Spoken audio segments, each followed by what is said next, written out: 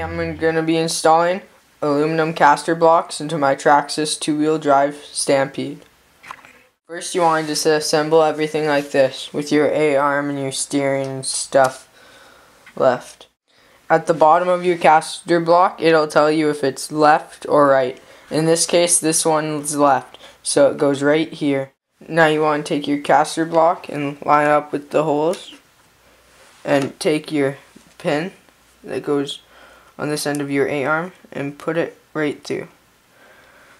Now you want to assemble your steering block and put it right in the caster block.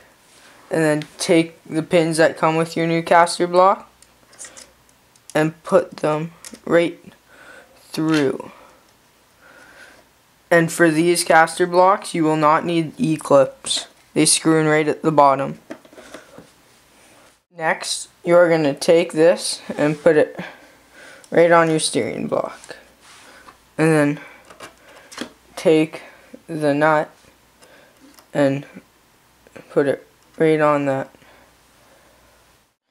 Now you're going to take this screw and washer, put the screw in first through there, and then put the washer on the other end. And screw that right into the top of the caster block.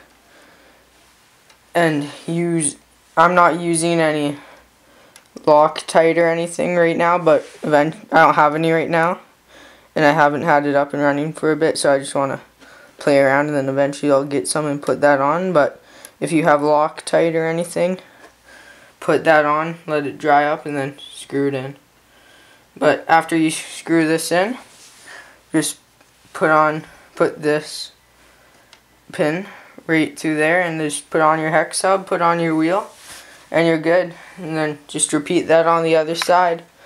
Thanks for watching.